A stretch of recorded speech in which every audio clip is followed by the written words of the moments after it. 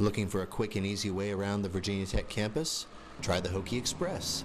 It's free, and to commemorate Blacksburg Transit's 25th anniversary, it now has a whole new makeover to better serve in demonstrating the continuing partnership between Blacksburg Transit and Virginia Tech.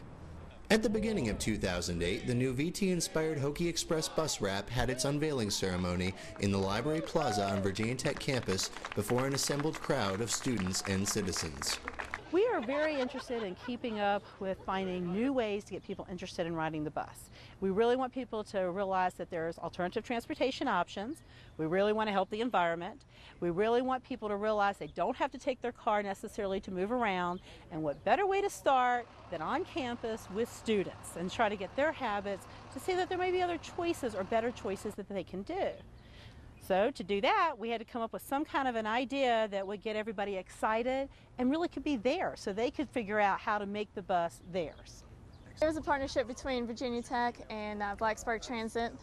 We wanted to highlight our 25th year of service this year, and what better way to do it?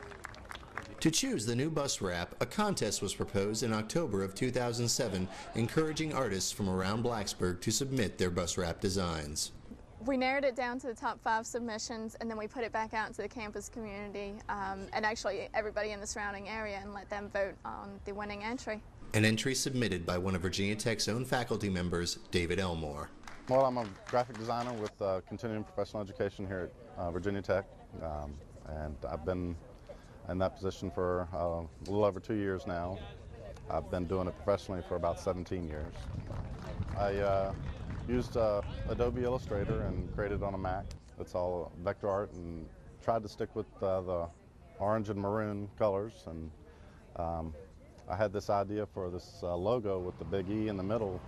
It was something I just kind of had in my back pocket, you know, as a design idea, and was holding on to it. And it worked out really well for this. And you know, this was my first draft, and I played with it for a couple of days and tweaked it here and there, but it turned out really neat. I really like the dimensional effect of the big logo there. So make sure to look for the winning bus wrap when next you're out and about in Blacksburg. It's just the first of many new things to come. This has been really successful, and it's really gotten people interested in Blacksburg Transit. It's gotten them interested in their bus system, and that's really the whole point about public transportation, is it belongs to you.